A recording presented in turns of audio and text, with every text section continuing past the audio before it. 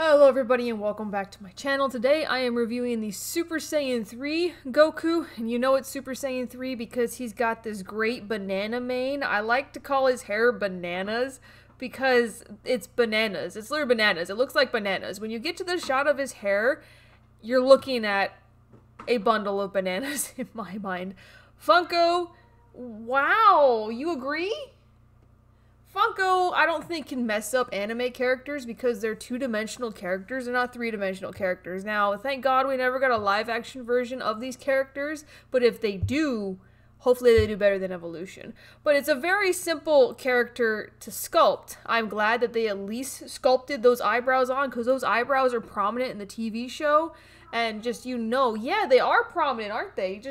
Those eyebrows are what stick out to me the most, those angry eyebrows. And I love that Funko decided to start doing poses for these characters because it adds character to the character. You know what they're doing. He's trying to do the Kamehameha wave, He's getting ready to do that. He's getting into his stance.